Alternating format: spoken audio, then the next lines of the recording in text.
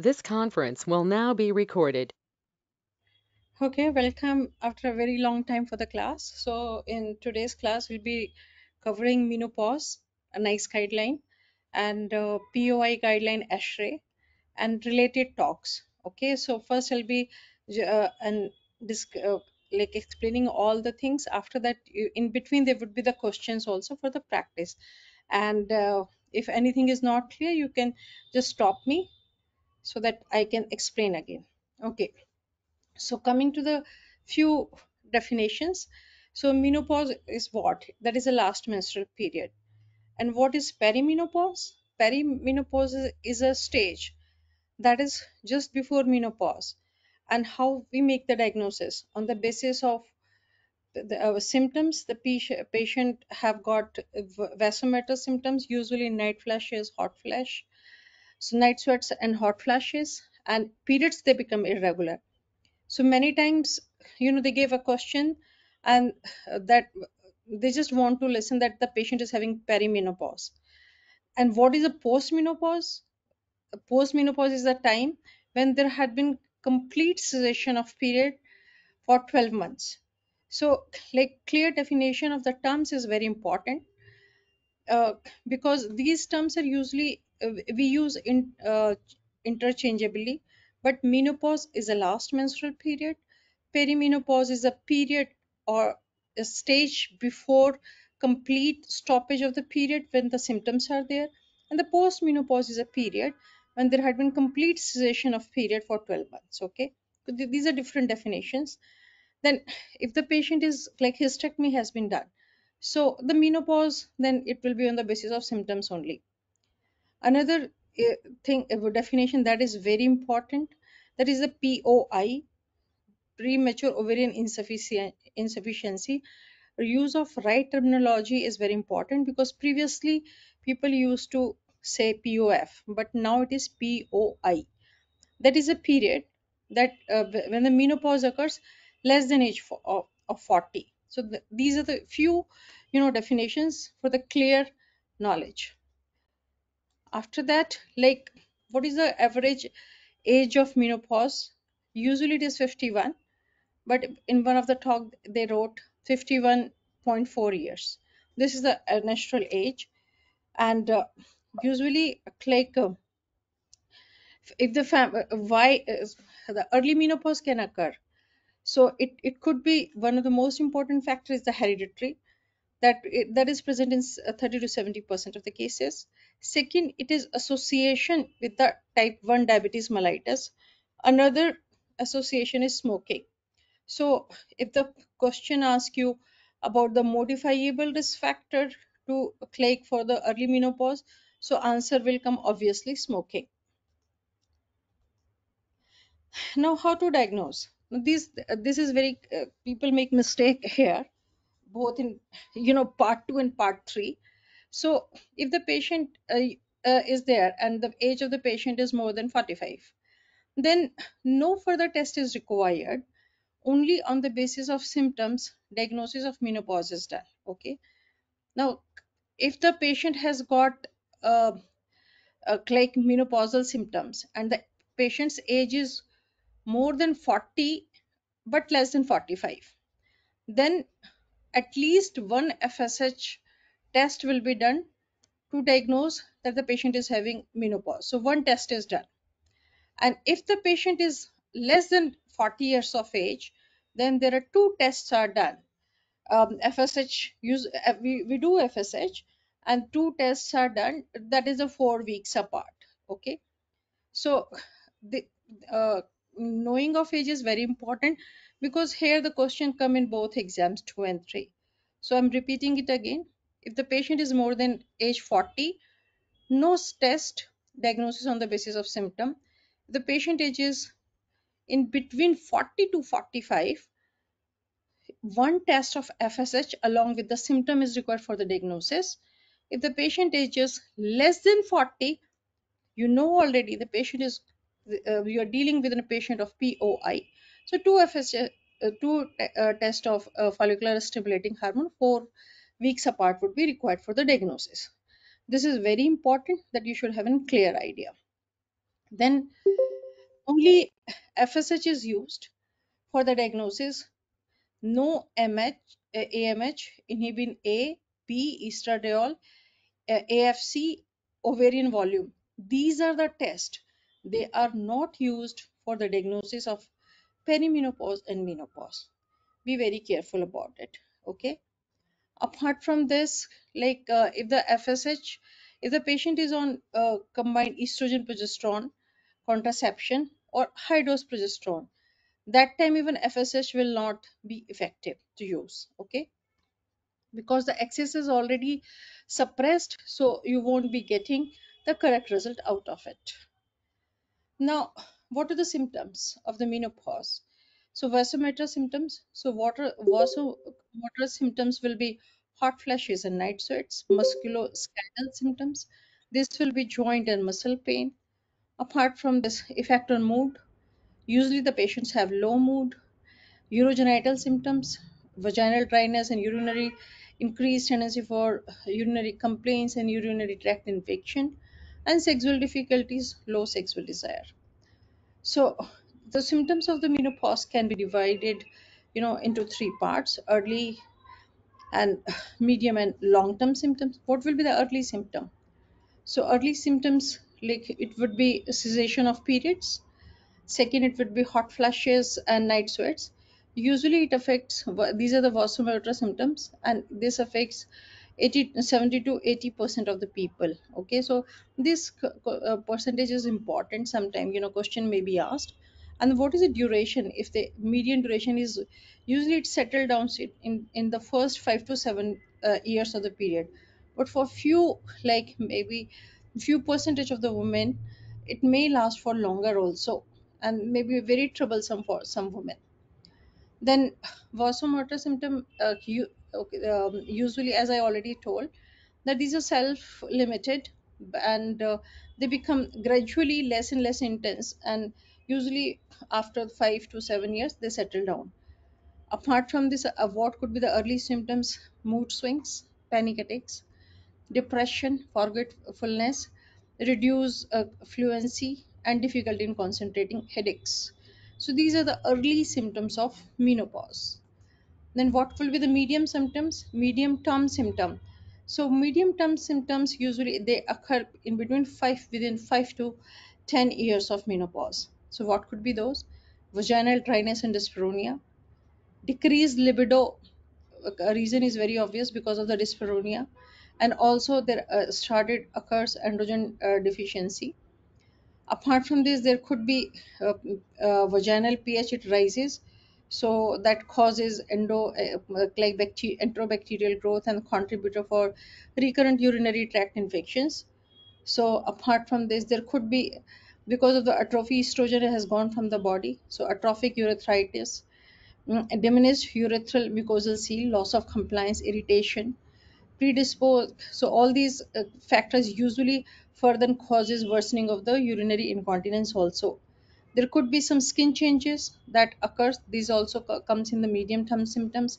There will be thinning of skin, hair loss, brittle nails, generalized pains, aches associated, because the estrogens are going from the body, not there in the body. Apart from this, the androgen levels are also going. Now, what could be the long term implications? Long term implication, these are the fragility fractures, signifies a state of estrogen deficiency long term. Apart from this, effect increase in the cardiovascular disease and the degenerative arthropathy.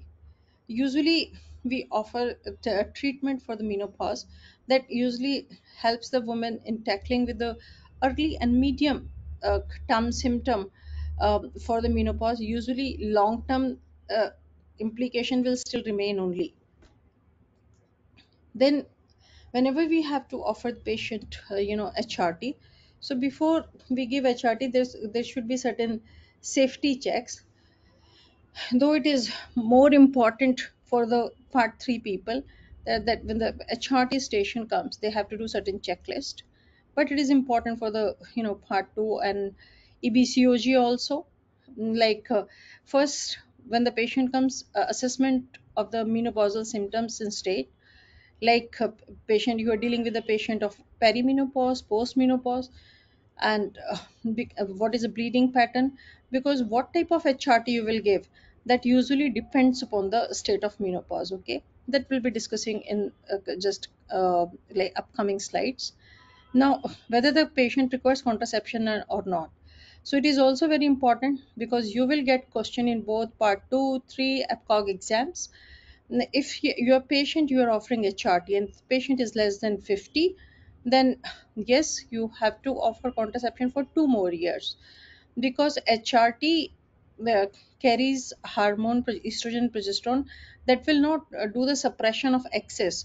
So it is not it will not have any contraceptive effect at all. So if you find in your question the patient is less than 50 years of age, please give 2 years of contraception. But if your patient in the question is more than 50, then only 1 year of contraception is required. Okay, so this part is also important. Now, before we offer HRT, it is very important that contraindications to be checked. So like the if patient has hormone dependent malignancy, endometrial or breast cancer, any embolism recent, and any patient has embolism on a long term anticoagulation, any possibility of active liver, renal, or kidney disease, investigated abnormal bleeding, acute intermittent porphyria. Though this is very remote, then we are not asking that. But above all indication contraindications, we have to check before we offer HRT. Apart from this, family history is very important. Ask about cardiovascular condition, osteoporosis, DVT, and hormone related cancers. Then risk factor for CHD or the coronary heart disease has to be checked. Patient has diabetes, hypertension, family history of MI, lifestyle like cigarette smoking, sedentary lifestyle. This is very important. And like a checklist for the osteoporosis is also very important, whether they have got previous history, any previous history of fragility fractures are there. Okay, so these are the few checklists it is very important you do before you do assessment for HRT. Now, coming to the examination, according to the this UK or NHS, before they take full history and check for checklist for the contraindication. After that only they are checking two things, that is BMI and blood pressure. So it is also very important whenever the like student they do we ask a question in the part 3, they give a lot of list, but it is only BMI and blood pressure that has to be checked before starting a HRT. Usually breast examination and pelvic examination is also not required. It is only carried out if like indicated by history that yeah, examination to be done. Otherwise they're not doing any examination only. Also, BMI and blood pressure, two things are the main that they are checking before they offer HRT. Now, coming to the same thing I already said, no investigations are routinely indicated before starting HRT. uh, few exceptions. If your patient is less than 40 years of age, yes, you will do FSH. If your patient is gives personal or family history of DVT, thrombophilia screening has to be done. If the patient is giving you history of irregular bleeding, you will do endometrial assessment. And if the patient has got any risk factor for the breast cancer, to know whether she is already having any breast cancer or lump, you will do mammography. So these are the frequent situations where usually these are the investigation required. Otherwise, from your history or the checklist not getting anything, then only RCOG wants to be checked, blood pressure and BMI only. Now, coming to the symptoms, so there could be a couple of options. So it could be hormonal, it could be non-hormonal, or it could be just lifestyle, cognitive behavior therapy. Now, for the vasomotor symptoms, So the vasomotor symptoms, the usually vasomotor symptoms are the more troublesome, hot flushes and night sweats. So HRT can be offered. So now what type of HRT to be given? If the woman have got uterus, then HRT, that means estrogen and the progesterone both. But if hysterectomy has been done, then you will give ERT or the estrogen replacement therapy. Apart from this, these are the hormonal options. Non-hormonal options for the vasomotor symptoms, it could be SSRI, SNRI, and clonidine. Okay, and so they can be offered. If the patient, usually you will find the questions where patient has got some contraindication for, hormones, then you will opt for the non-hormonal options.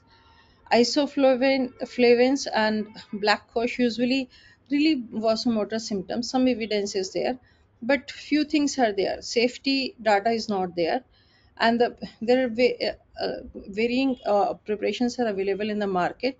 So, like, how much is the content that, like, that checks are not there. And apart from this, some interactions with the medications, because some of them interact with the enzymes of the metabolism, are also there. So these are the few things you should know about the isoflavins and black coach. Apart from this, for the psychological symptoms, now if the patient, like, what they say, if the chart is given, they also take care, alleviate the low mood. If the low mood is arising as a result of hormonal change of menopause, before that, even consideration for CBT or the cognitive behavior therapy can be there. But if the uh, if SSRI or SNRI are not given, if the low mood is because of menopause only, these are the treatment for depression. If the menopausal woman is coming with the symptoms of depression, then only SSRI or SNRI to be given. If the low mood is there because of the hormonal changes of menopause, usually like antidepressants are not given. That time the treatment would be correction of the hormone, that is HRT, or counseling, that is CBT. Altered sexual function, many times you will find this question. Low sex desire, if HRT is not useful, then consideration for testosterone. This is very common question that is asked. Now coming to the urogenital atrophy, so usually if atrophic changes are there, the first line of treatment will be going for vaginal estrogen or the local estrogen. But if the local estrogens are not relieving any symptoms, then consideration for the HRT can be, oral treatment can be done. Patient to be explained that these are like symptomatic treatments. So once they stop treatment, the symptom will come back. Any adverse effect, local estrogen is very rare. But if they have any vaginal bleed, unscheduled, or any problem, they have to report to GP. That patient to be told about that. And moisturizers and lubricant can also be used for atrophic changes. Now there are certain complementary and unregulated therapies are there, like in form of the unregulated compound, bioidentical hormones, complementary therapy. Saint, for example, this black coach and Saint John wort. Saint John wort people are taking. Many questions you will find also this, and this is also act as enzyme inducer. So there is some evidence that it is effective in the relief of vasomotor symptoms, but there is these are the unregulated preparations. So there is uncertainty about their effect, their doses, and the variation is there in the potency of the preparations. And apart from this, these medications, as I already told, it act as an enzyme inducer. So there could be like interactions with the medication the patients are already on, tamoxifen, anticoagulants or anticonvulsants. So it acts as an enzyme inducer. So uh, whenever you are offering this as a treatment, it is very important to take clear history from the patient, that patient is not taking any other medication that can interact, because the interaction is also very common. Now when the patient is on HRT and there could be some irregular bleeding, so according to that, this is what we I have started with the nice guideline only. So according to the NICE guideline, the patient should be called after at 3 month review. At the 3 month, within 3 months, they're not treatment is not required, because they say it is a common side effect that settle down. But if the patient has got any trouble after first 3 months, then yes, it has to be investigated, and accordingly the treatment or change of the treatment has to be done. So, but there had been a TOG also, and there has been discrepancy in the a nice guideline in the TOG. So I'll be when I'll be discussing that TOG, I'll be speaking about that. The TOG says the patient to be seen or investigated after 6 months of the treatment, and NICE guideline says that if the patient has any unscheduled vaginal bleeding, then patient has to be reviewed after or investigated after 3 months. So there is a discrepancy in between the NICE guideline and the TOG both. But coming to the answers, in my opinion, we have to follow NICE guideline. Now, how long the patient has to be taken HRT?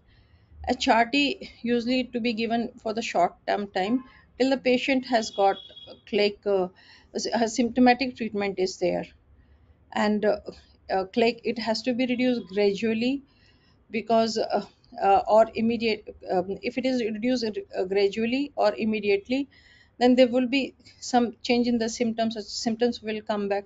That will be like short term symptoms, but in long term symptoms there is no effect. Now, few things it is very important.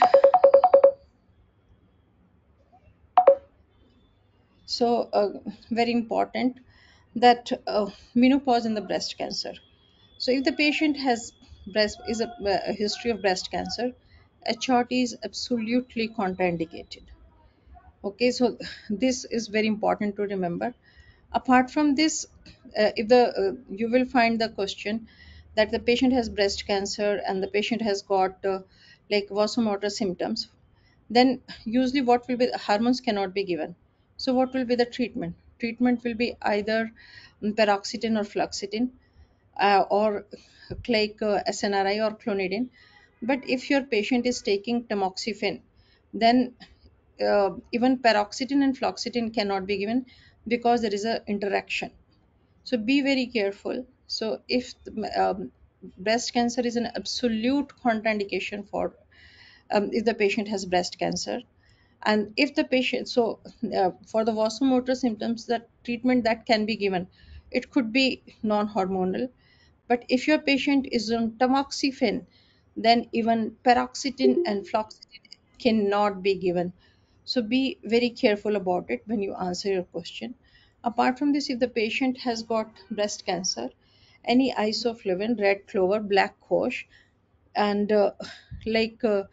magnetic devices, all these things also, according to the NICE guidelines, are not offered in the patient having breast cancer. All these soya, clover, red clover, and black cohosh, usually they interact with the estrogen, and also therefore it is not given in the breast cancer. But such association about vitamin E is not unknown, but the NICE guideline says no to everything, like if the woman is having menopausal symptoms with the breast cancer. So be very careful if the station comes in your exam, or if it is part 2 questions. Now, what could be the long term risk of hormone replacement therapy? So VT could be there. VT is increased by the oral HRT. Okay, so but if it is given transdermal, then usually the risk is like the general. It is not increased. It is just like the baseline population risk. So if the patient has got the risk of HRT, or if the patient has got BMI of more than 30, consider transdermal option rather than oral. So whenever you do your question and you see the patient, say, look at in your question about the BMI. If you're in the question in the BMI in your question is more than 30, then consideration for transdermal a charty to be should be done. Look for the option of a transdermal rather than oral. Okay, so this is important point that to be noted. Apart from this, sometime uh, woman is coming and has a high risk of VT, for example, family history is there, or hereditary thermophilia is there, then usually these patients, instead of offering HRT, refer to the hematologist. So you will find this in the option also, that like this kind of scenario, answer will be referred to the hematologist. Okay, so remember this. Now, oral estrogen usually increases VT because of its first past effect on liver synthesis of like all issues that can happen, it affects. But the progesterone also contribute, not the micronized progesterone. Usually, when the hormones are started, there is increased risk. That increased risk occur in first on 2 years of the use. After that, it drops down, and there is no increase in HRT with the non-oral preparations. So these are the few things that you have to like remember about this.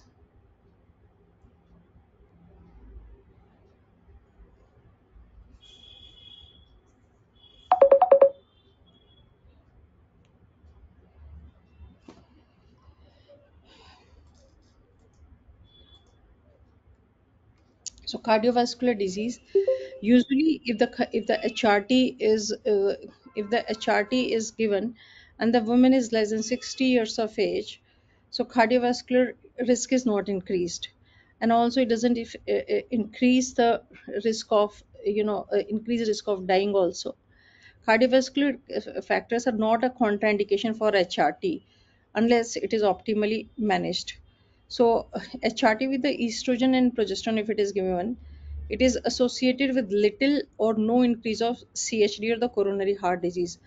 Basically, it happens with the oral estrogen. The small risk of stroke can happen, but if the like patient has got a cardiovascular risk factor, and if the option of transdermal is there, then that would be a better option. Okay.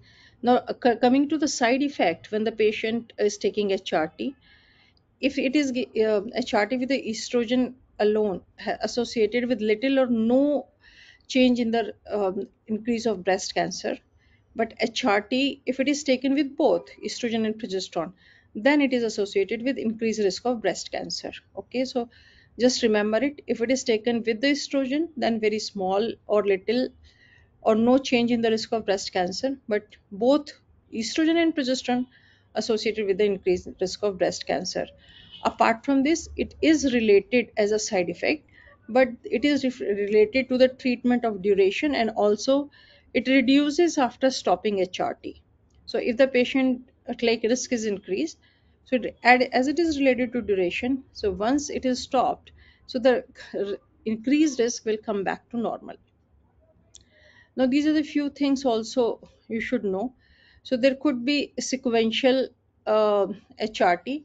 In sequential HRT, use estrogen and given, and also like estrogen given daily, and the progesterone is given for last 10 to 14 days.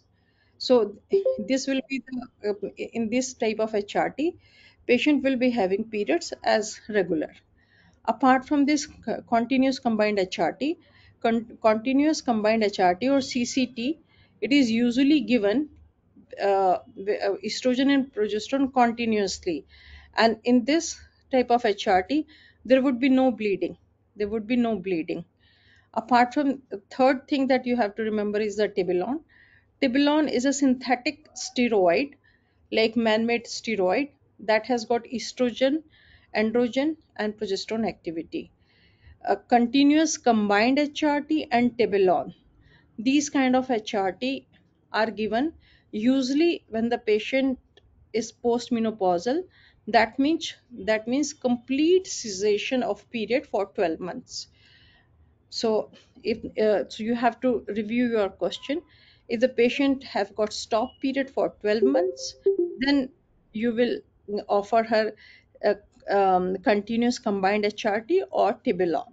But if your patient is having still periods, then the option would be given will be sequential or cyclical HRT. Now, tibolone, few things I want to tell about the tibolone. So, it is used in the menopause hormone therapy. It has got if it is the treatment of, like, it helps with the bone. So, postmenopausal osteoporosis. Now, sometime you will find a question. The patient has endometriosis and everything has been removed. What will be the options? Usually, small, in spite of surgery, some spots could be there, so only estrogen will not be the option. Like, it causes flare up. Either you will give in answer estrogen progesterone combined therapy even after the surgery has been done and the uterus is not there. Then also we give estrogen and progesterone, or second choice would be tibolone. Now, tibolone is a synthetic steroid that has got estrogenic, progesterogenic, and androgenic activity. So it is an agonist for estrogen, progesterone, and androgen receptors because it has got like androgenic activity. So sometime you will find a question that woman is having problem with the libido, then you look for the tibolone. In the answer you will find it. Side effect are also there for the tibolone, uh, like much of them is the acne and increased hair growth, but it sometime it may causes like it do have effect on endometrium, and also very small risk of even embolism is also there. So if you think this tibolone, this much minimum knowledge about tibolone is necessary. And tibolone can only be given when the patient has no periods for 12 months. So this part is very important to be remembered, though it is not necessary for your exam, but it is available as a name of live apart. Okay, so when the HRT is given, there could be some estrogen related effect. So it could be usually like uh, leg cramps that improve with the lifestyle changes, exercise, and stretching. There could be gastric problems that usually help by taking it with the for or switching the preparations, headaches. If the side effects are persistent, then either dose of estrogen is reduced, type is reduced, or mode of delivery is reduced, because a chart is available in a lot number of forms. Okay, and progesterone related side effects of HRT, it could be fluid retention, breast tenderness, headaches, migraines, mood swings, depression, anxiety. If persistent side effects are there, again, reduce the dose, change the type, change the route, or switch the patient on the CCT, that is a continuous combined therapy where small dose is given whole period. Okay, till that covered is the nice guideline for menopause, and also few points from the strategy. Till now, any one of you have got any question, or I move to POI Eshre? Any question till now? Anyone has got any question?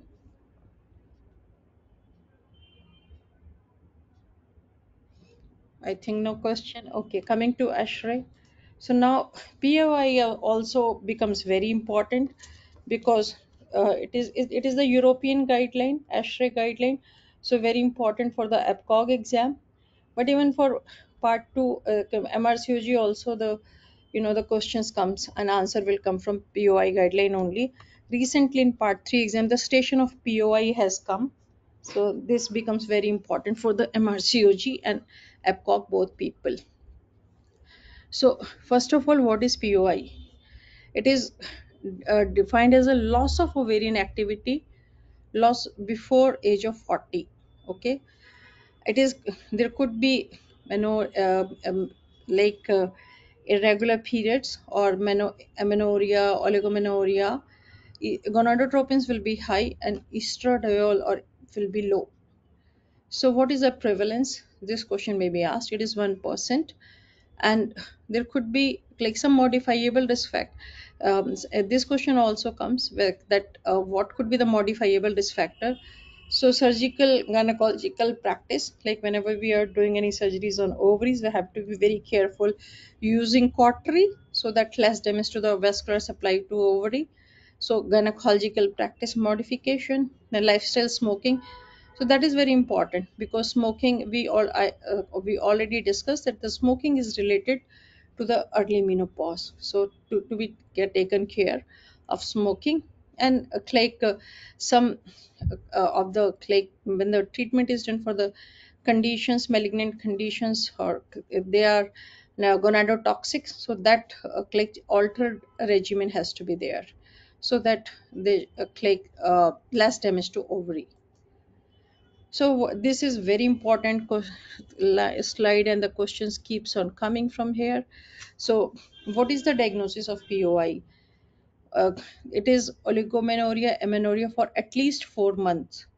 So and elevated for FSH level, more than 25 international unit on two occasions, more than 4 weeks apart. So you have to remember this definition by heart. Why it is important for your part 2 exam, EBCOG 1 exam, and also your part 3 exams, because when they give you scenario, and if your definition is not clear, then you tend up making mistakes, whether you are dealing with the POI, you are dealing with the menopause, or you are dealing with the post menopause. So correct definition has to be very important so you can make the correct diagnosis. Otherwise, I have seen people in the exams, they're confused that what type of test to be done and what type of treatment to be offered to the patient. So clear knowledge, clear concept is very important. Remember this definition by heart. What could be the causes for POI, and what could be the test could be done? So if it is non-iatrogenic, then chromosomal analysis can be done. Usually it is related with the fragile X syndrome. So if they have permutation type, when less than 200 permutation is there, it is linked with the POI. So they want to do this chromosomal analysis because it is familial, so they can take care of the other family members also. Screening for 21 hydroxylase antibody is important. This question usually comes in EBCOG, but it is important to know. Apart from this, test for anti-TPO antibodies, that is anti-thyroid antibodies. Minimum like clinical diagnosis, we do it from the definite symptoms and also from the FSH. But to find the etiology behind, these are the recommended tests by the guide Eshre. Apart from this, not to be done routine screening for diabetes or infection screening, because that is not required. Sometimes they will give you a question and there will be a lot of risk factors. Then you will find that what to answer. You will find if you are unable to find any reason for POI, so usually it answer will be unexplained idiopathic, because most of the time you'll be able to find the reason. So from this table you will be able to find out the reason, but most of the time the reason is not there. Big scenario is there and answer is unexplained or idiopathic POI. That is the most common type. Now if they have tested antibodies and it has come negative, so repeat test is not required unless the patient has symptoms. So no further testing is required if once they have come negative. Now what will be the implications? So usually POI on the karyotype, if they found Turner, so answer will be referred to the endocrinologist, cardiologist, and geneticist. So, if they find Y chromosome material, patient has to be discussed with a option of gonadectomy.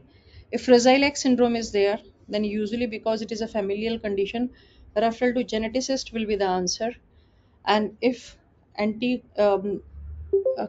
given hydroxylase antibodies they are finding, answer will be referred to endocrinologist. If they find, this is very important, and anti-thyroid antibodies, then testing of TSH has to be done every year. Why it is important? Because if the treatment um, for the thyroid, like hypothyroid condition, can be given only when if the TSH becomes less. It is not given on the basis of presence of the antibody. The treatment is only given when the patient has got like variations in the TSH. So if the anti-TPO antibody is there, then TSH has to be done every year, or on the basis of symptom retesting to be done. This question was asked in the part 3 also. So if the patient of POI is coming, so what could be the like fertility options? So first option, like if there could be spontaneous pregnancy in 5% of the cases.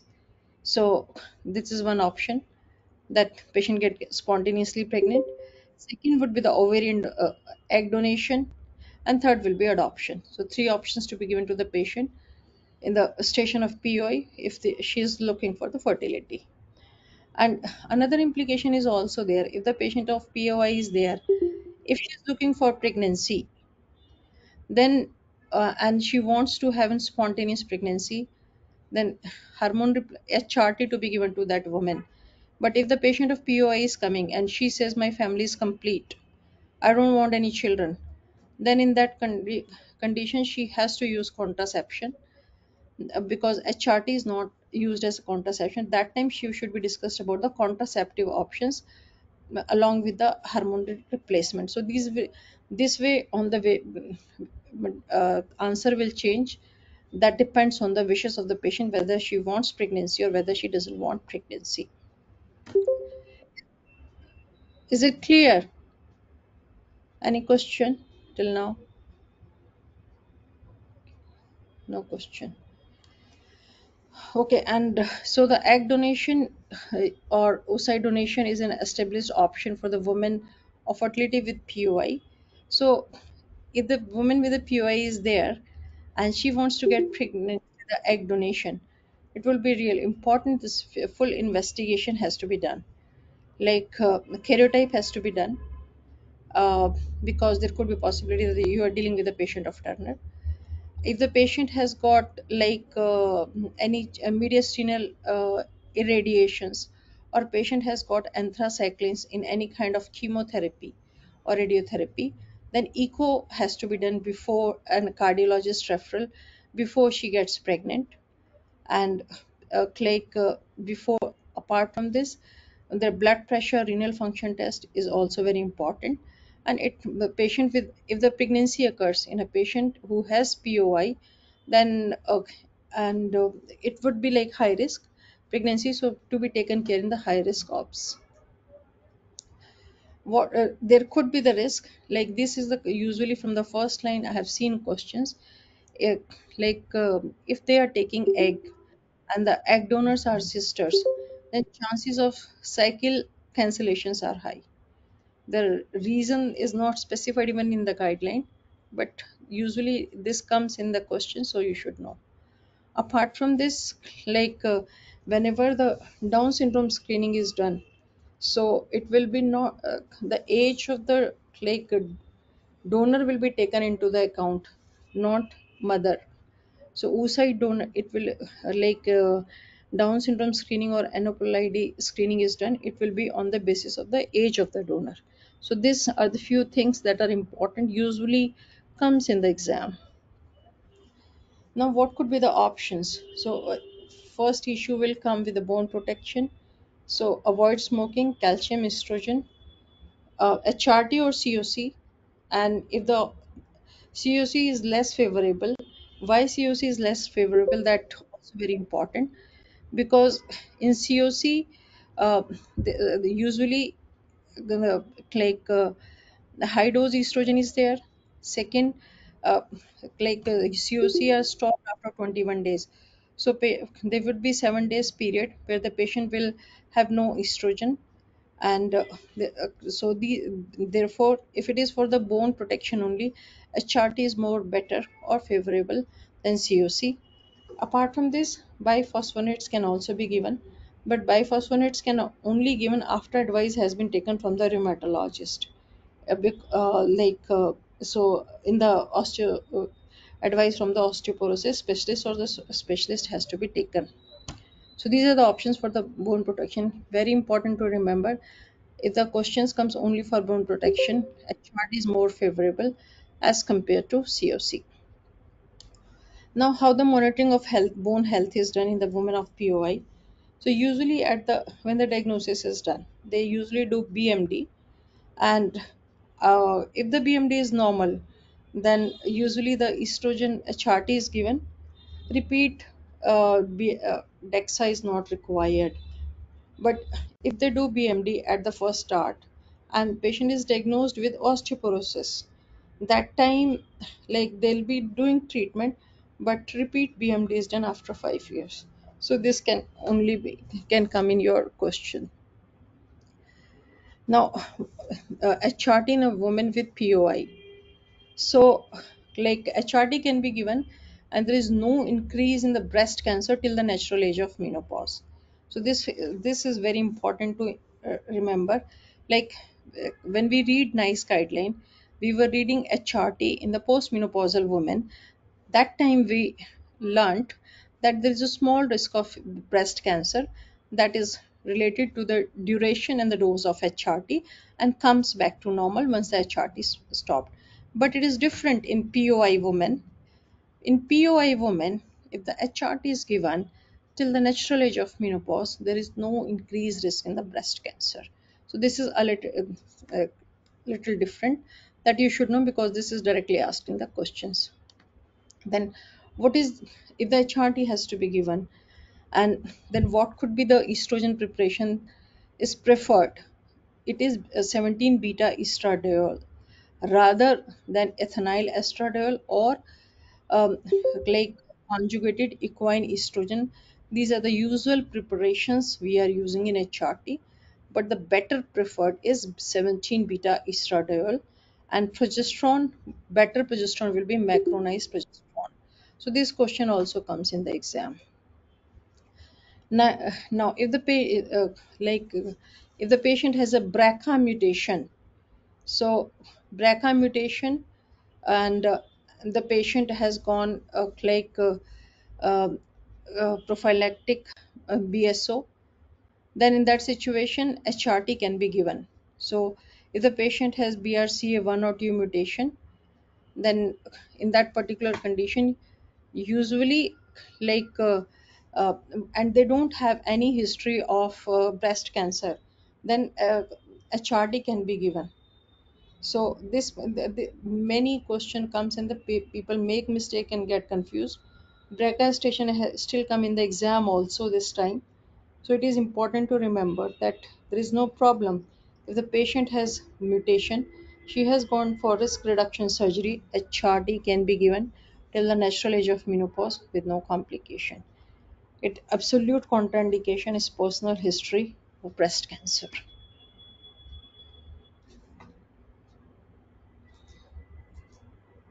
Now, endometriosis, I have already told that if the patient has got like surgery done for endometriosis and you have to offer her a charty option, it is not only estrogen. You would either offer estrogen progesterone or tibolol. Now, if the patient has got migraine, usually HRT is not in contraindication, but transdermal route is better preferred because it has got lowest risk. It is the lowest risk route.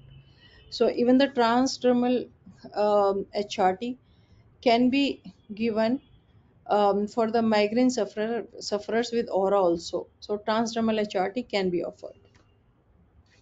Now, if the patient has a high blood pressure or hypertension, that is not contraindication for HRT. HRT can be given if the patient has hypertension and she is has got POI, but preferred method will be transdermal HRT rather than oral. Now, this I have already told also.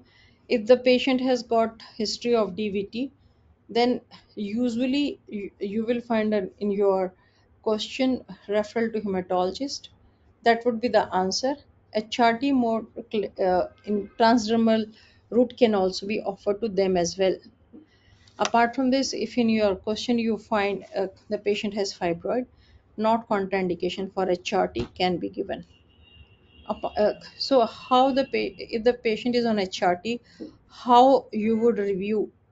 Usually every year for the compliance, specific or routine monitoring tests are not done. So if the patient has any symptoms or any problem, then only tests are done. Otherwise, only review is done every year. Now, for the sexual dysfunction in the woman of POI, again, it will be local estrogen, it could be HRT, or it could be androgen or testosterone. Now, for genitourinary system, if the like the patient symptoms in POI, answer would be either local estrogen or HRT or lubricants. Now, neurological symptoms in POI. So, if the estrogen replacement is done, that reduces possible risk of cognitive impairment. So, at the age of natural menopause. So, if the woman is postmenopausal, how the HRT will affect on the cognitive functions? Usually, that is not clear.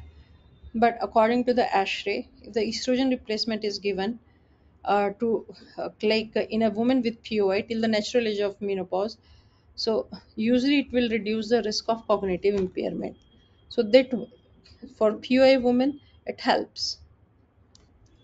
Now, one question I have seen about the puberty induction, so I put this. So, how the usually the question I think I saw is how the puberty induction is done with the COC or like with the estradiol. So, most of the students they make mistake and they put COC, but the puberty induction is not done with COC. It is contraindicated. So, how puberty induction is done? Puberty induction is usually done in the woman in the young girl when they are coming and they have got with the periods are not started and small uterus is there, or Turner syndrome women. So all these patients where the periods are not started, puberty induction is done. How it is done, it is very important. I have seen question of this also. So usually beta estradiol is given transdermally at from the age of 12 years and very small doses, and these doses are increased for 2 to 3 years. Now, transdermal estradiol is preferred. Beta estradiol is preferred because it causes rise in the estrogen in more physiological level as compared to oral tablets. Now, they are usually now when the progesterone will be added, either there would be 2 years of estrogen, then progesterone is added for the withdrawal bleeding, number one. Number two, the patient is taking estrogen for a long time and she's herself start having bleeding. So that time withdrawal progesterone is added. That time progesterone is added. After that, cyclical progesterone to be given every month for the so that the she can have regular period. So this way the puberty induction is given. I'm repeating it again.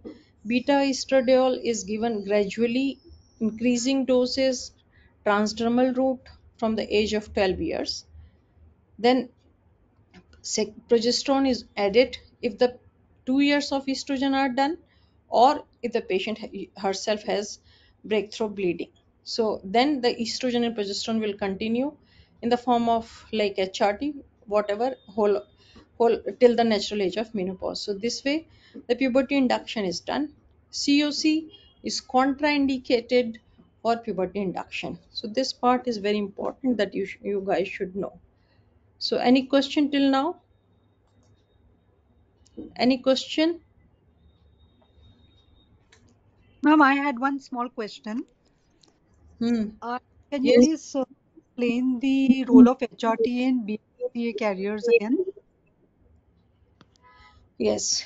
Okay. So if the patient has a BRCA carrier, okay, one or two, and they had gone to risk reduction BSO, then HRT can be given till the natural age of menopause with no risk. Is, is it clear? This is what you were asking. Yes, ma'am, but I didn't understand the rationale behind why specifically once the BSO has been done. If the ovaries are there, then why you will give HRT? Okay.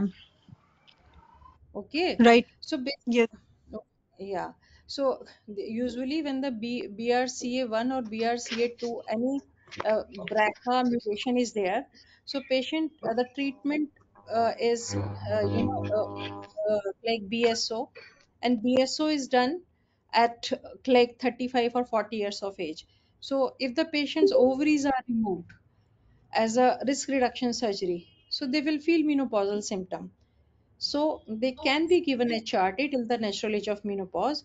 Having a BRCA mutation is not contraindication for HRT. I think now Un- it is clear. it's clear, ma'am. Thank you.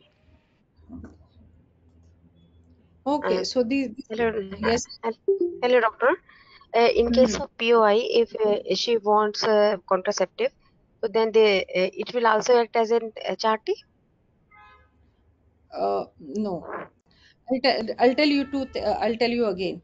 So when the patient of POA is coming, if she wants fertility, then in that situation usually uh, for 5% spontaneous pregnancy can be there, so that time you have to replace hormone and you can give HRT, and this HRT never acts as contraceptive, Mhm. so she can get pregnant also. Okay, Now, second situation, patient of okay. POI is coming and her family is complete. She's the patient of 37 years old is coming to Mhm. you and she says she has got symptom of POI and her family is totally complete. She says, I don't want any children. That time, if you have to give Mhm. her hormone, you can offer her COC. Why? Because she wants contraception also. She doesn't want pregnancy. So that time COC can be given. Is it Yes, clear? I am saying the same. I was also say thank you is Okay. clear now. Okay. Now. Fine. Now you have to give me a question answer. So 41-year-old woman presented with irregular bleeding night sweat. Which of the tests to be done to diagnose perimenopause? 41-year-old woman. F FSH level. Yes. Uh, Single FSS test yes, has to 20, be more done. than 25. Yes, single. Yes. So the patient is 40 to 45. One FSH test is required. The patient is more than 45. Diagnosis is done on the basis of symptoms. No test is required. And patient is less than 40. You already know you have to do test according to POI guideline. Now, so 44-year-old of woman with a history of breast cancer complains of hot flush, and which she's also on tamoxifen, so which should not be taken as chemotherapy.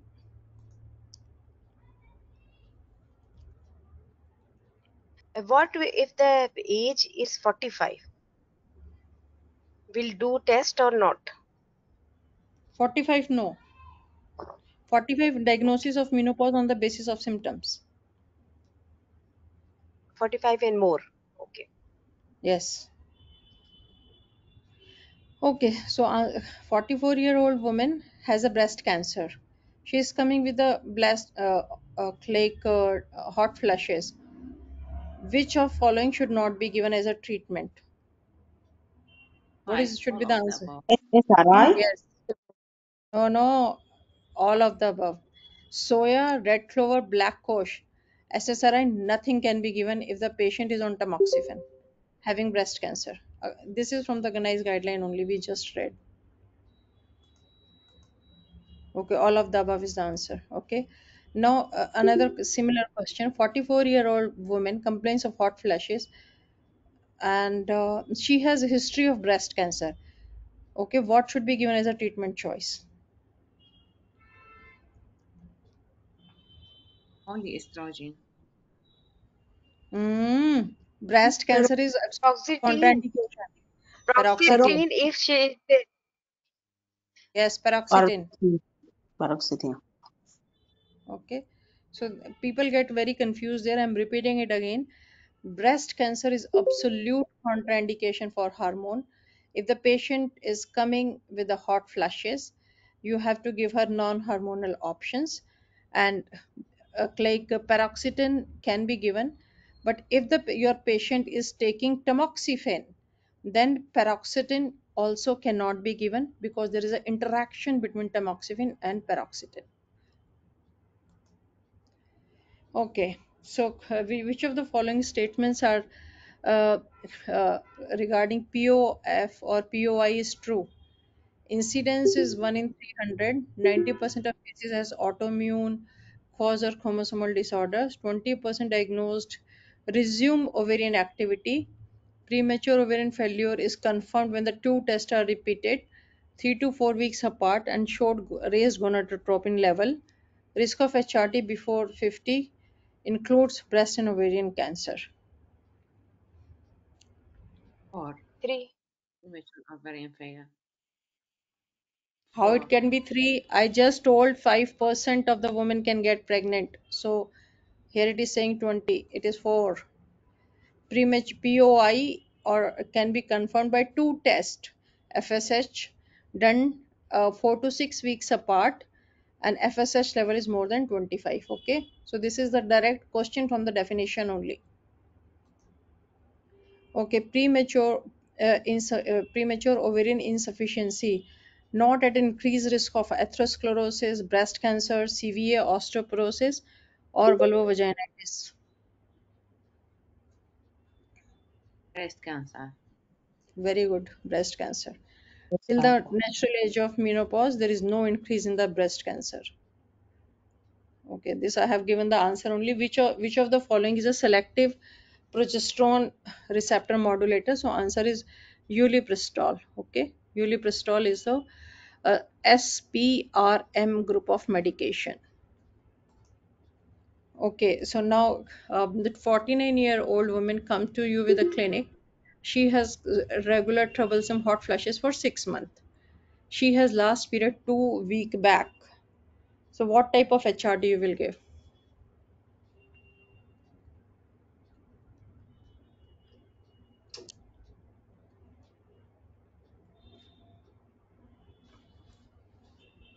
What type of HRT you will give?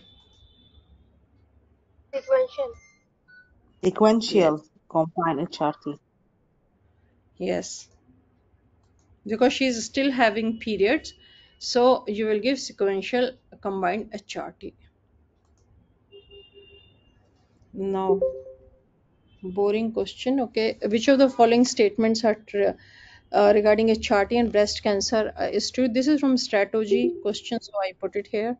So continuous HRT count for 3 cases of per 10,000 per thousand for 2 years.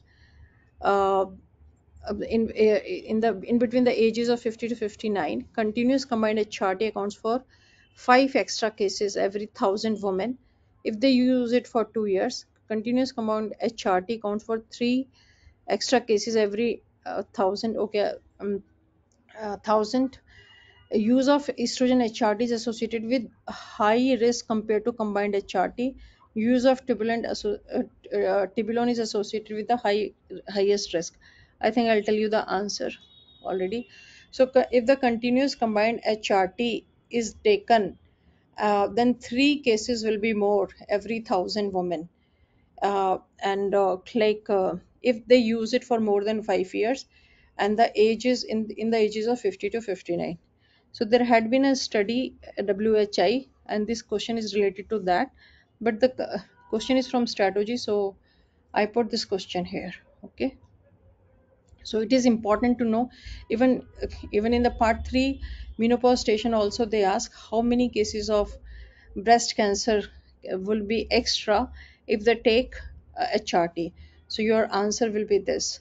So if the 1,000 women take it, then there would be only 3 cases extra if they take it for 5 years. So this line is important for just to remember for part 3 and part 2 people both. Okay. Now you can see the options. So you can see this is EMQ, not very difficult also. So just see what you will answer. So 52-year-old presented with the hot flashes. She takes tablet for hypertension, well managed. She had hysterectomy when she has 49 years. This is question number 1. So what should be the answer?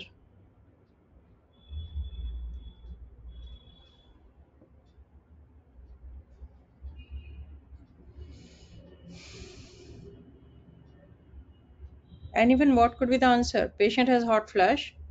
She has hysterectomy. So what you will offer her? Estrogen only. Ma'am, G, estrogen only Yes. oral hormone replacement. Yes.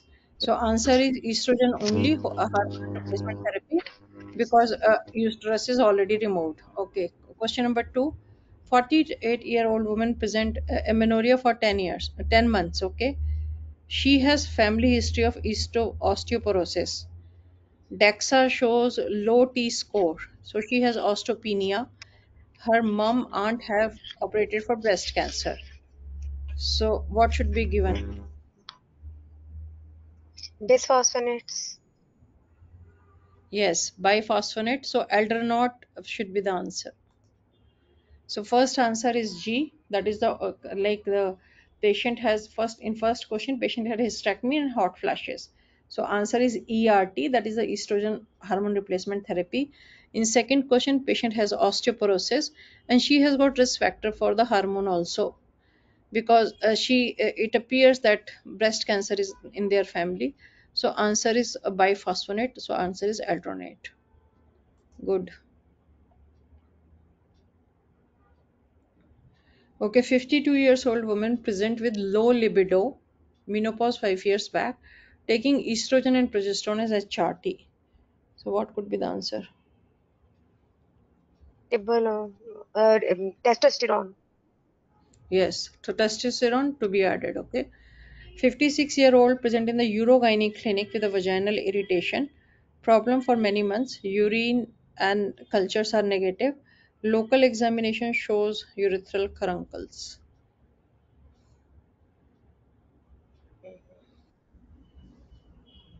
Vaginal estrogen. Q. Oh, Yes. vaginal estrogen. Vaginal estrogen is the answer. So first question is like low libido and she's already on hormone. So you will offer her testosterone hormone therapy. So M is the answer. Second question patient is dysuria, vaginal irritations, atrophic changes are there. So answer will be local estrogen. Okay, so 50-year-old woman attend gynecology clinic because she won't take HRT, complaining of hot flash, night sweat, infrequent period, USG, uterus ovary normal. So what type of therapy you will give?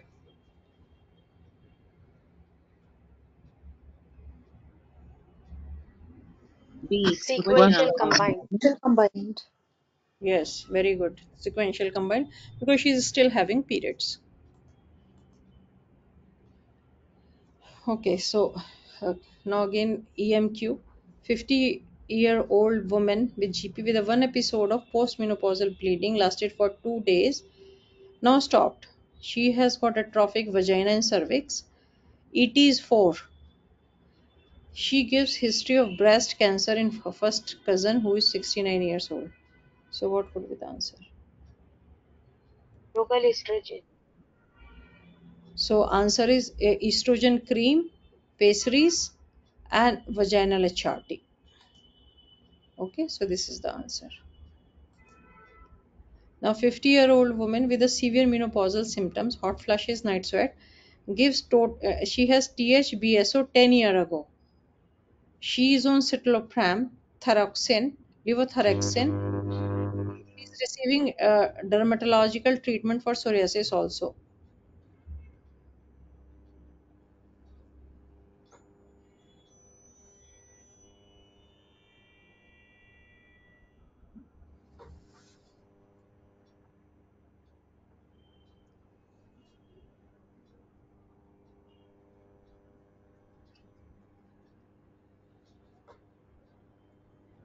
Clonidine? So why you want to give her clonidine? Hot flashes, night sweats, severe. She can be given what? Oral estrogen? Oral estrogen. Hysterectomy is already there. Okay. H. Patient has got his hysterectomy is done. So she's having a symptom. So what you will give? ERT, estrogen only therapy. You can't give transdermal here because she has got dermatological treatment for psoriasis. Okay.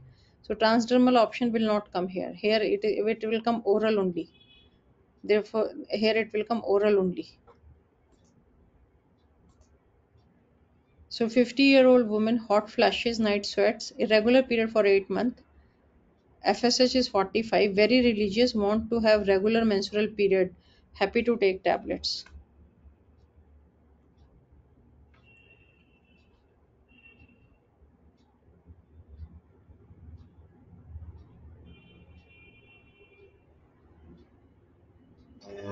Wants to have period or not have regular. She's very religious, wishes to have regular menstrual periods every month. Sequential RHRT. Sequential, ma'am. Sequential estrogen progesterone. Yes. So, and sequential estrogen progesterone is an answer. Okay, 50-year-old woman, severe menopausal symptoms, gives history of menorrhagia and myomectomy 5 years back. Cervical screen is negative, does not want cyclical vaginal bleed.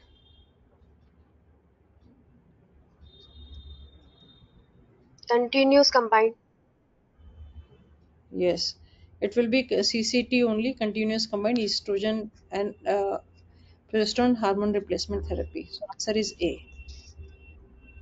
50-year-old woman with a menopausal symptom. She had vaginal hysterectomy for prolapse.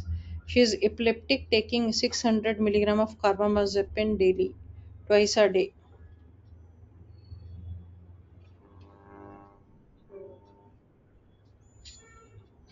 Estrogen transdermal pathway. Transdermal HRT. Yes. So it will be, she has got hysterectomy done. So you will give her estrogen replacement therapy, and estrogen Transdermal. replacement therapy will be transdermal. So answer is J.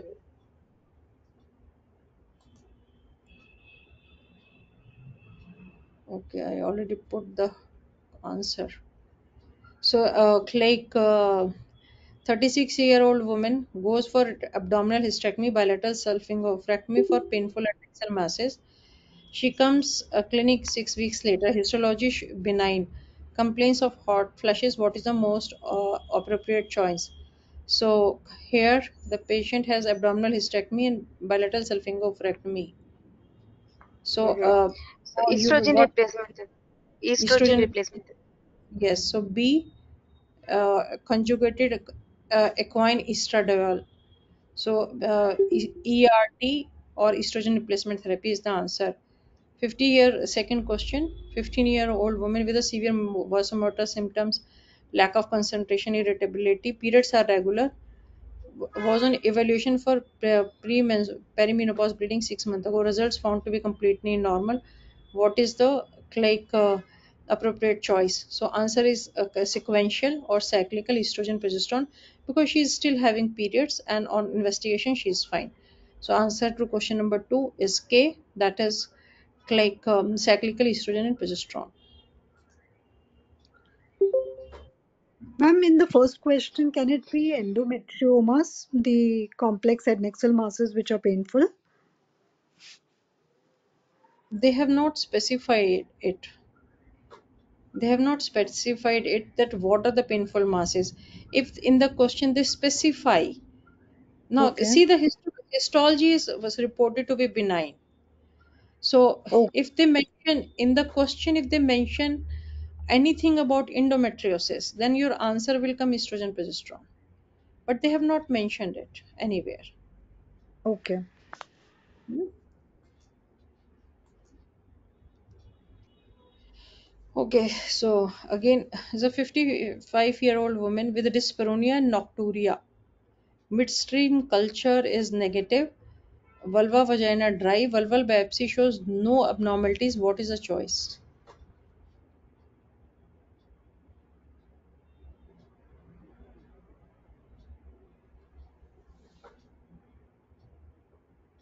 Local estrogen. Estrogen. January. Local. So anytime if you see in your question dry atrophy, answer will be local estrogen. So D is the answer. Question number 4, like 60-year-old woman with vulval soreness, vulva and vagina dry, thinned out. Histology shows hyperkeratosis and fibrosis in dermis. She is medically fit. What is the most appropriate treatment? Though it is not from HRT, but you Clobetasol. clobetasol because she's Clobetasol. having like hyperkeratosis is like in stratum corneum. This is a keyword for lichen sclerosis. So answer to question number 3 is D, that is the local estrogen because she's having dry allotrophy. Answer to question number 4, she's having hyperkeratosis, lichen sclerosis. So like clobetasol is the answer. Okay, so 39-year-old woman diagnosed with premature ovarian failure have presented with the symptoms of amenorrhea, night flushes or night sweats, and loss of libido. So what should be the answer? Clonidine. She is having POF, premature ovarian failure. So, HRT. HRT, so E or oral HRT. She would be given combined HRT. That is the answer.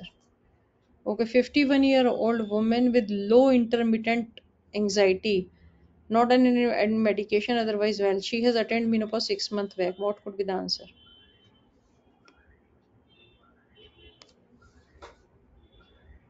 Related to the menopause. Doesn't appear like that because there is no previous history they are giving. She's not any medication. She's well only. Combined HRT, ma'am. Fluoxetine. Fluoxetine. No, no. Unless this I already told. Unless it clearly specify that the patient is having symptoms of like depression, antidepressants are not given. So if the low mood is because Cognitive. of, yes, if the low mood is because like she attended 6 months back with a low mood. So if it is because low mood because of menopause, so first will be CBT, second will be HRT. Okay, first will be CBT, then it will be HRT. So a 49-year-old woman has hysterectomy 4 year back, present with the vasomotor symptoms, low mood, night sweats, lack of interest in sex. What should be given?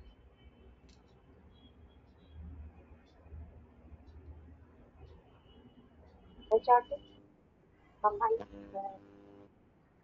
YHRT, her Estrogen. uterus, yes, Estrogen. estrogen replacement.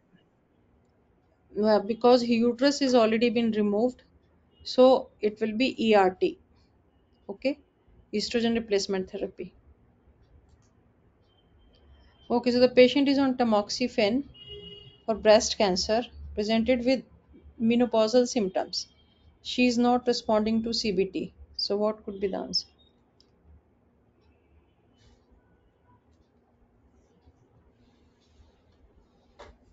SNRI.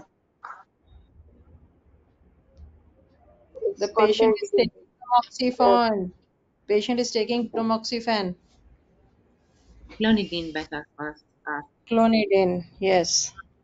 So, clonidine is the answer.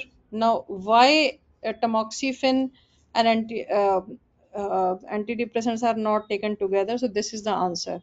Antidepressant may interfere with tamoxifen effectiveness. SSRI antidepressant, particularly paroxetine, are powerful inhibitor of enzyme P450 that metabolizes tamoxifen in its active form. So because of that, if your patient in your question is on tamoxifen, and she has a history of breast cancer, paroxetine will never come in the answer. Is it clear?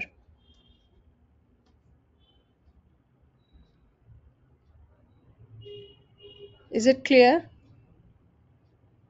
Yes. Yes, sir. Okay. Now I'll be doing some related talks about this topic. So this is an important talk. I have added few tables only. So this is a table that helps in selection of the your answer, what type of HRT to be given. So though you already know everything, it could be just a small sum up. So perimenopausal women, we give cyclical or sequential. Hysterectomy patient, we give ERT only. Uh, if the patient has subtotal hysterectomy, then if endometrium is not identified in the histopathology section, that means everything has been removed, then estrogen, otherwise estrogen progesterone. If endometrial ablation, usually either cyclical or combined continuous, because if the ablation is done, maybe small part of endometrium is left, so progesterone has to be added.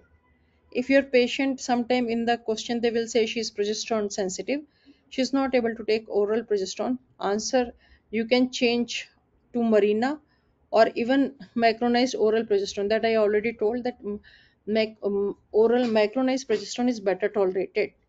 If your woman has early menopause, maybe higher dose of estrogen is required.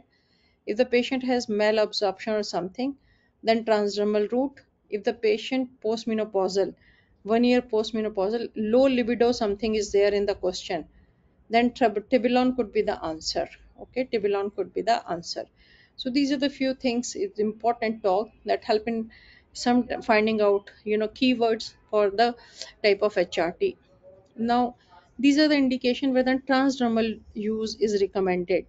Migraine, diabetes, controlled hypertension, established gallbladder disease, obesity, smoking, DVT, previous, and varicose veins. So these are the indications for transdermal use of HRT. So sometime in the questions you will find some of them opt for transdermal. Then this is the flow chart that helps to decide what type of HRT is given. That is very good chart, but I have put the summary. If in the summary point that help to decide HRT, perimenopausal women still having periods opt for cyclical HRT or sequential. Postmenopausal women, 1 year complete postmenopause, go for a CCT, continuous combined HRT or Tibolon. If your patient in the question has hysterectomy done, go for ERT. If you deal with in your question if the patient has POI, HRT and COC both could be the options. That depends upon our fertility question. So these are the few sum up that will help in answering your questions. Apart from this contraception, how long you will give contraception?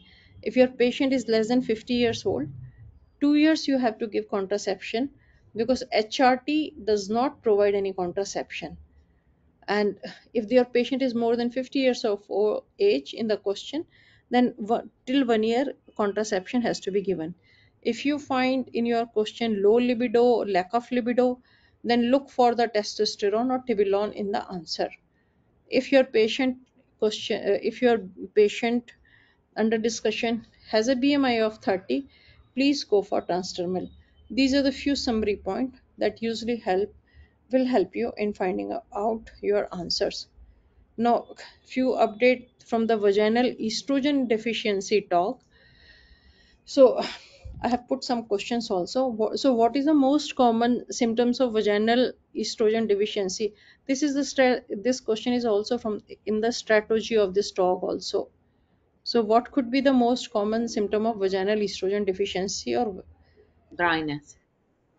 yes, so dryness is present in 75%, dyspareunia 40, and all other symptoms are also present, but dryness present in 75%. Okay, what is a recurrent UTI in postmenopausal woman? Number question, but I'll tell you. Yes, it is 20%. Okay, this is also from the strategy question. 46 years old woman present with the complaints of vaginal dryness and painful intercourse. She's still having periods and using condom for contraception. Now she wanted to use a lubricant. What kind of lubricant is not suitable? Oil-based, not suitable. Yes, oil based are not suitable, um, because they can break condoms, therefore they could interfere with the STD or unplanned pregnancies. So oil based cannot be used. Now vaginal lasers are also used as a treatment for vaginal atrophy. What is the mode of action of vaginal laser?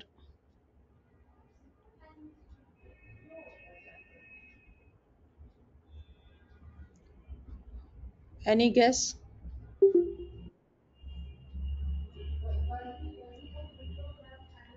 No guess. Okay. So vaginal laser usually, this is from the TOG only. These are the possible questions that can come. Vaginal laser stimulates cellular proliferation and also viability of vaginal epithelium. So this is a mode of action of the vaginal laser. Usually they are using for the vaginal atrophy, carbon dioxide laser and erbium laser. Now this is also from the talk only. So which is estrogen receptor modulator, uh, can be used for the treatment of vaginal dyspareunia. Any guess? No guess. So uh, like selective estrogen receptor modulator, um, ospemifene. Ospemifene is licensed for dyspareunia. Okay, this is from the talk table and that was a catchy thing, so I put it here. And this is a summary for the different treatment for vaginal atrophy. So like few things you should know. So moisturizing lubricant can be used anywhere. Vaginal estrogen has to be cautioned when if the contraindication for the estrogen is there. Apart from this, like systemic HRT, phytoestrogens, laser treatment, ca- uh, uh, se- uh, like selective estrogen receptor modulator, androgen DHA. So all these can be used for vaginal atrophy as a in the vaginal atrophy treatment. So important point I have marked, laser treatment where it is can be used when the patient estrogen you cannot use. So use laser as a treatment. How it works that I have already told. Estrogen receptor modulator is this I also put in the question. So ospemifene is licensed for dyspareunia. Maybe question can come from here. Apart from this, oral treatment can also be given. So oral treatment is androgen and DHA. And few things I have put about the androgen and DHA also.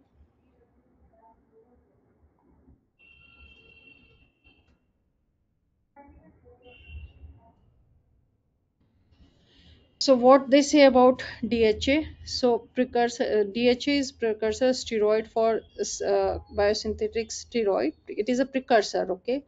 So recently, oral and vaginal preparation of DHA can be given to improve symptoms of vulvovaginal atrophy. And what is the preparation given? It is 6.5 milligram parastrone. Even it can be given intravaginally also. It is licensed in USA. So this was given in vulvovaginal atrophy TOG. So like few details, because of that I have put it here. Any question with this vulvovaginal atrophy TOG? Any question? No. So another talk that is related to the topic is the unscheduled bleeding and the patient is on HRT. Okay, so the first I would like to ask some questions. So this is also there in strategy. So which is the first hormone to decrease and first hormone to increase and last hormone to decrease in aging process? Number 2. Very good. So estrogen will first to increase and estradiol last to decrease. This is also from strategy question. Transition period up to the menopause is characterized by the irregular menstrual period. So what will be the pattern?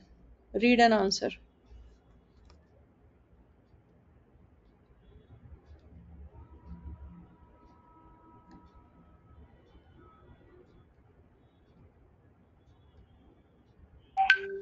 Number two, doctor. Number 2. You said the period becomes lighter with increasing interval. Yes, yeah. This is But transition period. Yeah. for some of the women, occasionally it becomes heavy also. This is the answer. Progressively lighter or occasionally heavier with increasing interval in the periods. This question I think had come in the exam once, and this is a strategic question, so you should know. So during transition periods, period progressively become lighter or occasionally heavier with increased interval of period in between them. Okay. Okay, this is common question. Everybody knows hot flash occur in.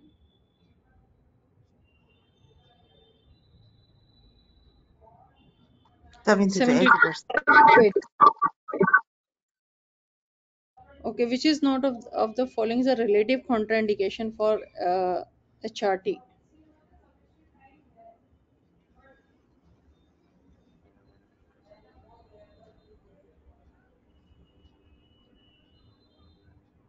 In diabetes. Very good. Yes. So these are the relative contraindication. Okay, for HRT, and if the patient has got any of these, the patient would require specialist advice. So these are cardiac disease existing, liver disease, SLE, previous breast cancer, previous ovarian endometrial cancer, undiagnosed bleeding, and VTE. Okay, so this is not too much to be read. Now this is from the TOG. Okay, so if the patient is on sequential HRT and she's having heavy bleeding and it lasts more than 2 months, then next will be a patient, TVS is done. If they find ET less than 7, then observation. If they find ET more than 7, then patient to be asked to come for hysteroscopy and biopsy. So this is the flow chart that will you help in answering the question from the top. If the patient is on sequential HRT, what you will do? I'm repeating it again. If your patient is taking sequential HRT and heavy bleeding occur for 2 months, then you will arrange TVS. ET less than 7, nothing to be done. ET more than 7, hysteroscopy. Now this is another flow chart. Now the patient, if the patient is on CCT and bleeding occur for more than 6 months, then TVS is done. If it is less than 5, then it is labeled as atrophic AT. And if it is more than 5, then EB hysteroscopy has to be done. So I try to simplify the flow chart, and if you can get any question. So click, you should know this. Apart from this, this here there is a like difference in the NICE and also in the talk. NICE says if the patient comes with the bleeding trouble after 3 months, then the patient to be investigated. But talk says if the bleeding is more than 6 months, then the patient to be investigated. Okay, so this is difference.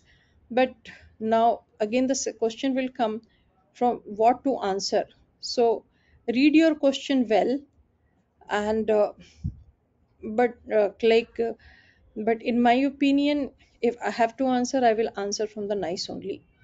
But this is the update from the talk, so I have put it here.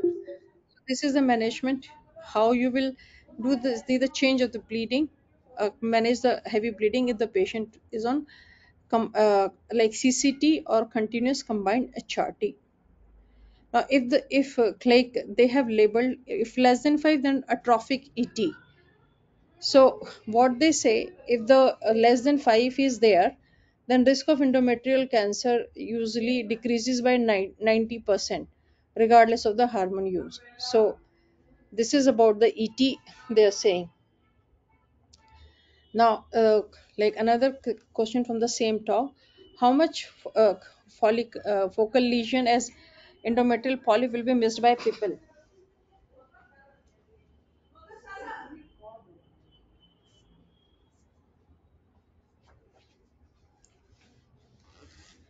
So answer is 20%. Now this is the criteria for the for the hysteroscopy if the patient is on HRT. So if multiple bleeding episodes, if focal lesion on ultrasound, if the ET is more than 5, patient on CCT, and if the ET is more than 7, then if the patient is on sequential. Apart from this, if like ultrasound scan, they're not able to see the endometrial echo clearly, or if the patient belongs to high risk group, such as patient has endometrial disease history, high BMI, family history of non-polyposis colorectal cancer, that means you are suspecting endometrial pathology, then these are the criteria for for the patient to be sent for hysteroscopy, and if the patient is on HRT. Okay, now what kind of treatment to be so this is the, if you find any trouble, you are sending the patient for hysteroscopy. What to be done if the patient is on HRT and patient has bleeding? So usually what they want, either increase the dose of progesterone, change the dose of progesterone, route of progesterone, or reduce the dose of estrogen. So whenever there is a bleeding, usually these they are doing. But there is one indication, like if there has been pre pre like premenstrual spotting, if they have premenstrual spotting, that is because of the endometrial estromal formation is inadequate, then high dose of estrogen is required. So use in all other case, this is the only one indication. In premenstrual spotting, they are increasing the dose of estrogen. Rest every problem of bleeding that occurs with the on the hormone replacement therapy, they are either increasing the dose of progesterone, or type of progesterone, or reduce estrogen. So that would be the answer. Now if the patient is on CCT and the bleeding occurs, what to be done? Increase or change the dose of progesterone, reduce the estrogen, or like change it to the sequential HRT. Okay, so this would be the options. If your patient is on a CCT and the patient is bleeding, and you have done investigation and there had been no problem, so either increase the dose of progesterone, decrease estrogen, or change the type of HRT, that means convert it to the sequential one. Is it clear? Any question?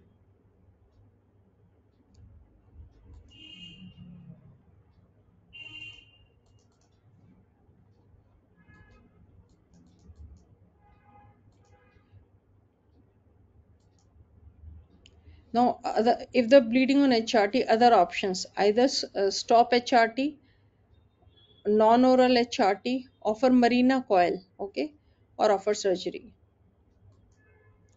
This is the last topic, and this is from the last recent talk.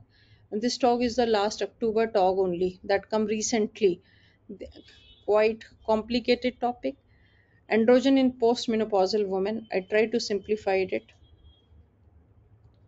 So these are the, like usually these are the question is also asked, what are the androgen sources in the woman?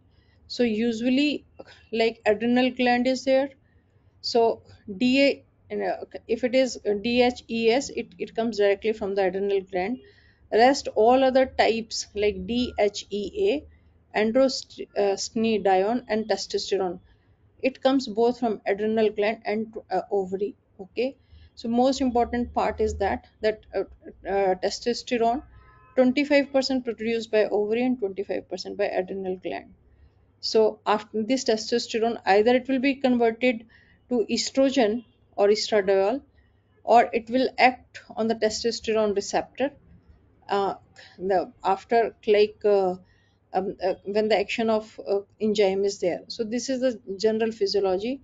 But two things it has to be remembered. This percentage, maybe the question can come. The testosterone 25% from adrenal gland and 25% from ovary. Okay, so another question, good question. Androgen increase sexual desire in the females. So what could be the mode? Anyone can answer, and any like any of the okay. So any guess how the androgen increase desire? Increase dopamine. Yes. So androgen sexual desire in the female by increasing dopamine. Okay. So just in sum up, so androgen are the like sex hormones, usually male sex hormone, and woman actually produces 3 to 4 times as much as testosterone as estrogen per day. Okay, so this can come in the question. Apart from this androgen in the woman, so like testosterone contribute to libido, sexual arousal, orgasm by acting on the central nervous system by increasing dopamine levels. Okay, this is one thing that you already know now. So how it happens in the woman? So it usually seen first in the girl 6 to 8 years of age, then its level start decline, and usually declined level is there till 65 years of age. After, what will happen in the postmenopausal woman? There would be fall in the testosterone that will cause female sexual dysfunction. Okay, now you have to remember this definition, maybe can come. FSD is defined as problem with the sexual response, desire, orgasm, pain that causes personal distress. So this is a definition of FSD, may be asked in the exam, and it usually occurs in 32% of the women in 40 to 65 years of age, nearing like postmenopausal women. So it occurs in 32%. Another important question part is that these symptoms to be there present more than 6 months and at least 75% of the sexual experiences. So this much is like important to know. So what will be the treatment for FSD? So first will be the counseling. Okay, so first will be the counseling, and second will be the transdermal testosterone. Okay, usually oral testosterone is not recommended. Why? Because it increases LDL cholesterol in the body. Because of that, usually the like oral testosterone is not done. Now we have read the nice guideline. Nice guideline says first we have if the patient has got problem with their desire or libido whatever, first they give HRT, then they, if it is not improving, then they switch on or add testosterone. But according to this updated talk, they say testosterone can be offered without giving HRT to the woman. Okay, so this is a little change and update here.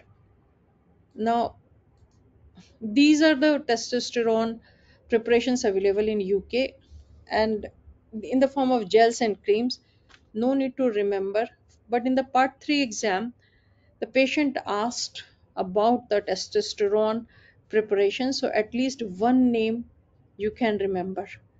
So previously I searched on the internet for the answer. Now it has come in the top. So you can remember one name, part 3 people, that because it was asked by the role player in the exam. So these are the preparations available. Now these are also a few things about the testosterone application that is important. So they gel and cream to be applied on the clean dry skin on lower abdomen and upper thigh. Usually it is rubbed. It requires minimum 8 weeks for its symptom to manifest. then the treatment can be done for 3 months. The patient to be reviewed after 6 months. If her symptoms are not changing, then no use continuing it. So after 6 months, it has to be changed. And like it can be used for 6 to 12 months, but efficacy and safety for long term interval is not clear. So this is also important because this was asked in the exam. Now, if the androgens are used, so there could be certain side effects. So hirsutism, so it is like you can in the exam it can be asked what is the most common side effect. So answer will come as hirsutism because it is 3 to 20%. Second will be acne. Okay, hirsutism and acne. Others are, you already know, alopecia, virilism. So these could be the side effects. These are androgenic. Now coming to the breast, so if the what they say, if the testosterone is given, so usually it is not increase in the risk of breast cancer, as there is increased risk with the HRT that we already know. We just read that there will be 3 cases per 1,000 women extra when the HRT is used, but that situation is not there with the testosterone. Apart from this, there is no increased risk of endometrial cancer when the testosterone is given. Endometrial safety, cardiovascular safety, there is no increased risk of stroke, thrombosis with the testosterone therapy. So, but the less data is available. So, this is all about the safety of androgen. Few things updates are there, like what do have the strong evidence. So testosterone has beneficial effect on the sexual functions. So number of satisfying sexual events per month, increased desire, arousal, orgasmic function, and reduction in sexual concern, distress. So this is the beneficial effect of testosterone. This way the woman will be affected or beneficial. But the increase side effect of acne and hair growth, that we have already learned, that acne hirsutism is the most common side effect. Now oral therapy we are not giving because it causes increase in LDL level, that we already know. So these do have the strong evidence. Limited evidence, like if patient has to be reviewed for 6 months, if the patient has got no improvement in the symptoms, so it has to be stopped after 6 months. So this could be asked in your exams. Apart from this, testosterone has got no effect on cognition, musculoskeletal symptoms, or DVT. So no relation is there, so evidences are not there. And safety data to use for longer interval is also not available. So that's all I had to say about new talk that came in recent, like October talk only, androgen in the postmenopausal women. So that's all I had to say. Anyone, thanks for joining. Any one of you have got any question can ask me.